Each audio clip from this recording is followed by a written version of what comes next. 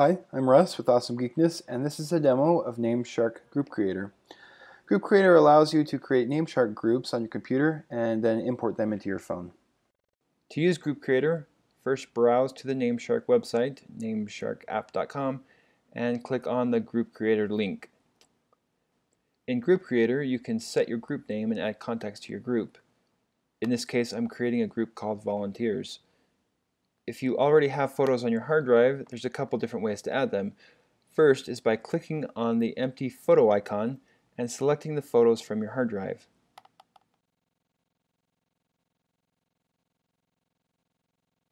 The other way is to drag them from Finder or Explorer directly onto the Group Creator webpage. Notice the first and last name of the contact get populated by the file name. So if your photos are already named first space last, you're all set. If they're named something else, you can just edit the name in Group Creator. Suppose you don't already have the photo of the contact on your hard drive. If you can find their photo online, you can copy and paste it into Group Creator. In this case, I found Benjamin Larson on Facebook. I copy his photo, switch back to Group Creator, and paste it in. As of right now, copying and pasting images is only working in Google Chrome. Hopefully we'll support other browsers soon. As you would expect, you can edit the contact details as well. In this case, each volunteer has a day assigned to them, so I add it to the details.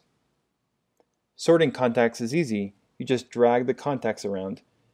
In this case, I decided I want my volunteers group sorted by the day they volunteer. Exporting the group is really simple. Just scroll to the bottom of the page and click Export. As long as the group name is set and all of the contacts have at least one name assigned, your browser will automatically download the group file. In order to get the group you've created onto your phone, you need to have a Dropbox account. If you don't already have an account, it's free, so pause this video and sign up for one now.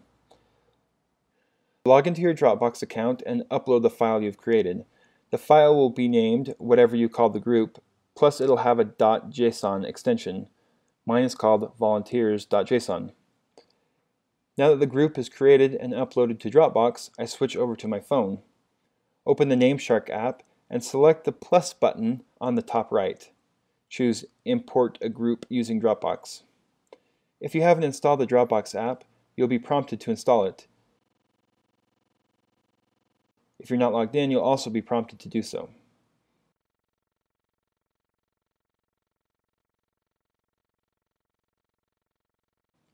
Once logged in, choose the file you uploaded.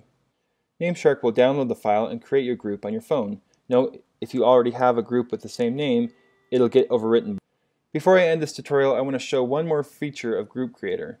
If after you've exported your group you find you want to go back and make changes, you can. Just import your exported group the same way you add photos. Thanks for watching this tutorial, and thank you especially for using Nameshark. If you have any questions or feedback, please email support@awesomegeekness.com. Thanks.